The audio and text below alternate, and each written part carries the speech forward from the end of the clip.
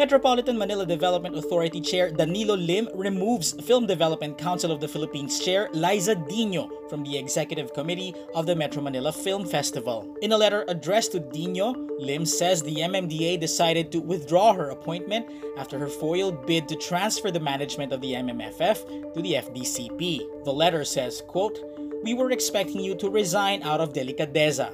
Lim adds, Diño accuses the MMFF of being involved in controversies which he didn't specify. Lim says as a member of its executive committee, Diño should have been defending the MMFF, and her actions reek of conflict of interest. MMDA spokesperson Celine Pialago posted the letter on her Facebook page. Diño has yet to issue a statement on Lim's letter.